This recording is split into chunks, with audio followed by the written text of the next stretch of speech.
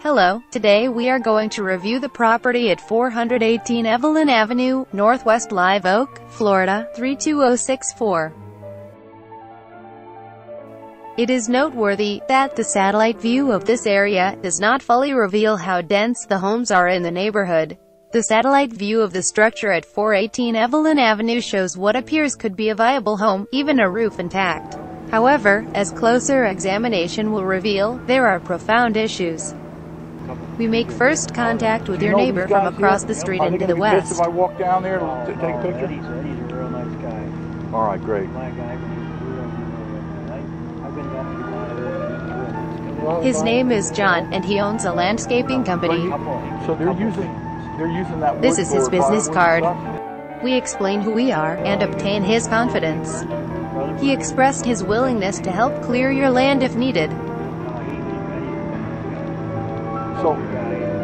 So when you're doing this kind of work and having to deal with these trees and so forth, does that Spanish moss ever bother you? No, I just cut it. You don't let it get on you though, right? No, it don't bother me. It's on me. I just pick it up, throw it down. Well, the thing is, there's mites. I heard tell they got red mites, and if you get that, they makes the itch and stuff. That's wrong. The only thing that I don't like about it is see a great big bunch of it. I was cutting a tree the other day and then one of the big old oak snakes come out of there. Geez, he must have been this big. No kidding. Yeah, That must have been a little bit scary, huh? All running and Was everything. that a little bit scary? Yeah. So what did that guy look like? Was he gray? Brownish gray. He's brown? It looked like he got a head of one. Like a viper, like a dangerous snake. Yeah, a big one. Looks like he's gonna grab a hold of it. If he's that big, he's been around for a while. Yeah, that's what I Most snakes are be over 100 years old. You didn't take him home for lunch. No, he's about that. He ate the cat if you brought him home. I just stood there with a chainsaw and they just stood there looking at me and then just crawled away and crawled in the hole down the tree and then I cut the hole. The home we're reviewing here is essentially hidden behind a great deal of vegetation, almost like it's not there. If you had to find a walkway or driveway that connects from the street to the home, you couldn't find one, or even evidence one ever existed. The neighbor to the immediate west of the property has mowed their lawn right up to the very edge, within 8 to 10 feet of the western perimeter of your prospective property. Where the actual property line exists is a matter of speculation. The home is thoroughly overrun with what appears to be years, perhaps decades of neglect. We enter the home by traversing the lawn of the neighbor to the west after having obtained tacit permission by the neighbor across the street. The walls are missing or warped. The roof, as seen from above, is warped from what must be rotting.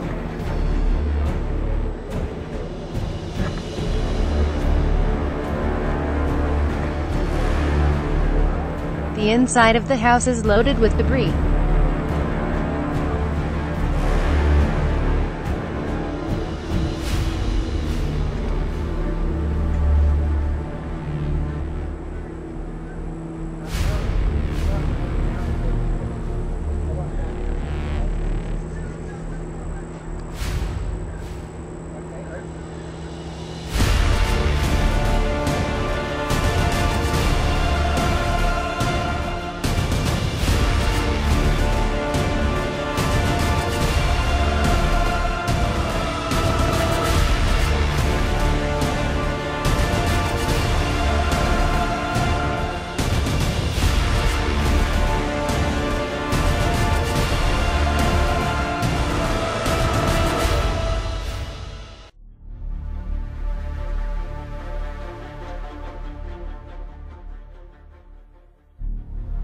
The walls have pretty much collapsed as had the ceiling.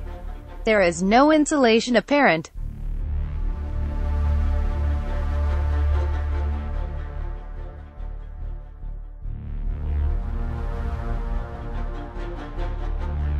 There is evidence that one of the main roof beams had been on fire. Charcoaling of the wood is visible. How the entire structure did not burn down must mean there is a good fire department nearby. The kitchen is identifiable with old cups and such strewn about, but the cabinets are all rotten.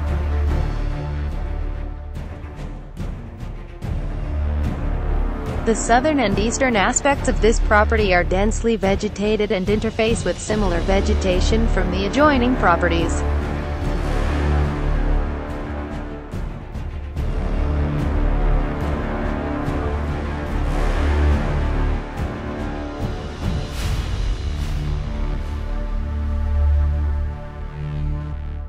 The cost of rehabbing this structure, in my view, would greatly exceed replacing it with a new one.